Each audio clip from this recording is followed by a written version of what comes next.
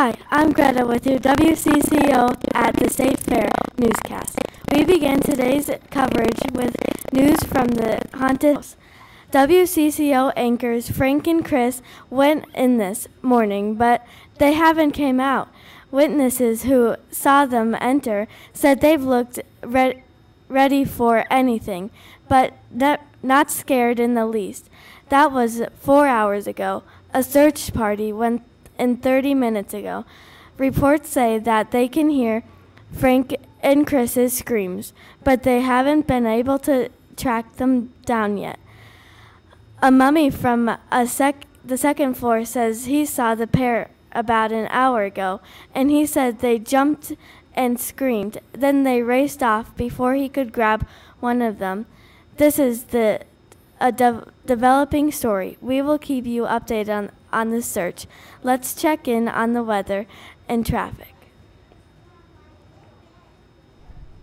Hello, my name is Ava with your weather and traffic updates. It's a beautiful day at the fair, and officials say they are expecting the record numbers of people out on the streets. We are beginning to see backups on Judson Avenue by the Miracle of Birth Center, where Ashley the cow is expecting to give birth at any moment. Things are getting congested on Cooper Street, right outside of the lumberjack show. We're hearing reports from a family of four weaving in and out of traffic. Apparently, they heard how delicious the new deep-fried grilled cheese bites were, and just couldn't wait to try some. As for this beautiful weather, it's expecting to hold right through the week. Back to you.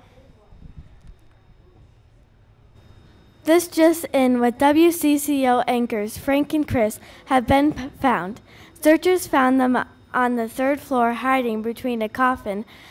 They were tired, thirsty, and still a little shaken after the long ordeal, but they are expected to be okay. I'm Greta. And I'm Ava. Thank you for watching WCCO at the State Fair newscast.